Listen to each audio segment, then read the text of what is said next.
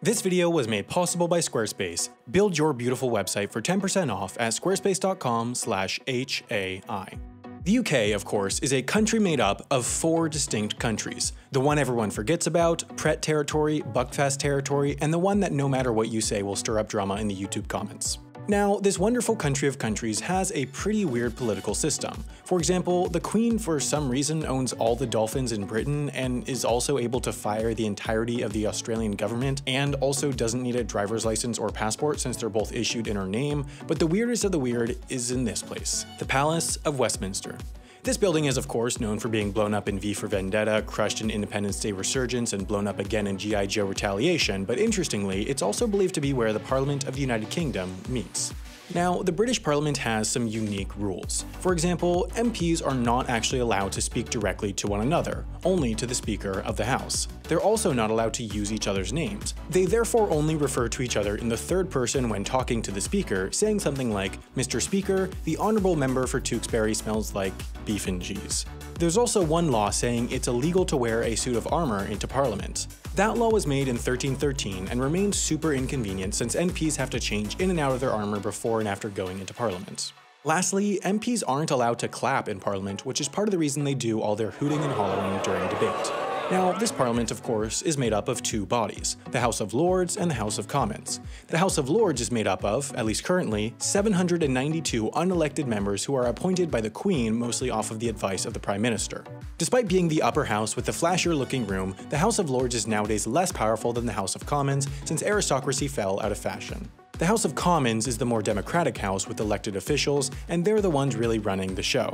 The members of the House of Commons usually serve a term of 5 years between elections, but the big oddity of the House of Commons is that the MPs are not allowed to resign. It is illegal to resign from the British House of Commons. Now, it's worth pointing out, despite being illegal, there's no punishment for resigning because you just can't do it. This anti-resignation rule was put in place back in 1624. What you have to consider about being an MP in 1624 is that the job wasn't quite as cushy. In fact, it wasn't even really a job. It was sort of like a part-time gig where MPs would just travel down to London for short periods to vote. Of course, it wasn't like today where you could just pop down to London on the train. It would take days to travel to and from London, and for all this work you were paid nothing. There was no salary. Therefore, being an MP was viewed as a chore rather than some great honor, and so, once an MP was appointed, Parliament wanted to make sure that they stuck around. Things have, however, changed since 1624.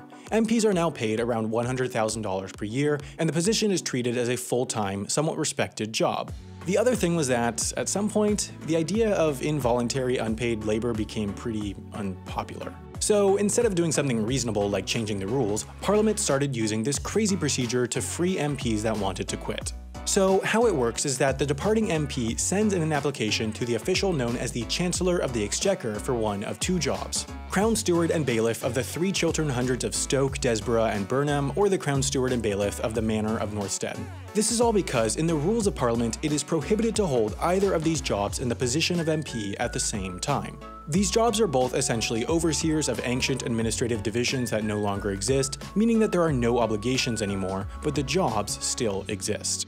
The second an MP is appointed to either of these positions, they are no longer MPs, and they stay Crown Steward and Bailiff of these areas until they either apply to be removed from the position or until another MP is appointed to the position when they ask to resign. Now, one important thing to point out is that the Chancellor of the Exchequer can choose not to appoint an MP to one of these positions, which means that, in theory, someone could be stuck as an MP against their will. They could, of course, just not show up to their job and they'd still get paid, which doesn't sound bad, it just probably wouldn't be great for their political careers.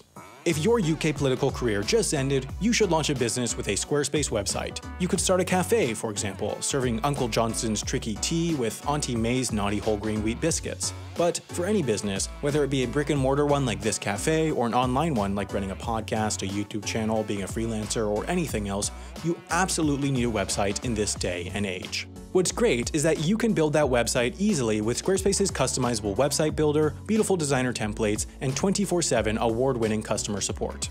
With those, you don't have to worry about any of the minutiae, so you can quickly assemble a website that looks and works great. Best of all, you can build your website for 10% off and help support the show by going to squarespace.com/HAI.